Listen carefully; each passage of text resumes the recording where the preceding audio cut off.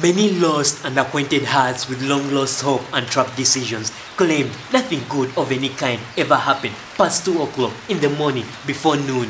Unfortunately, most of the inhabitants of that place believed it, failing to accept a fact. If something was true, they never had to believe. Those demented perverts lied.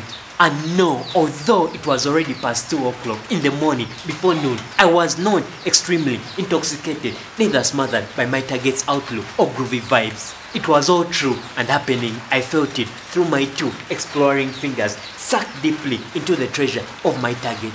The path to the treasure of my target was tight in a precise manner. I envisioned it. I was right. I never had to believe. And it all happened 16 minutes past 3 o'clock in the morning before noon. At time past 2 o'clock in the morning before noon.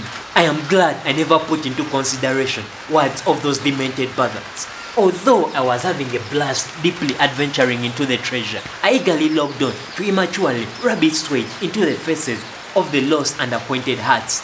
They had to be grateful I never planned on rubbing it straight into their bosoms. A life story of 10 they will have to tell on a night out just like that one. On a sad note, I felt remorse and instead sent them a huge warm hug through blowing wind to peacefully comfort them. All the demented perverts had to do was open their hands widely, embracing the hug and take it all in. Many remained stubborn. They refused to accept sticking to old-time beliefs randomly and unwisely spread throughout their lives. A new struggle awaited.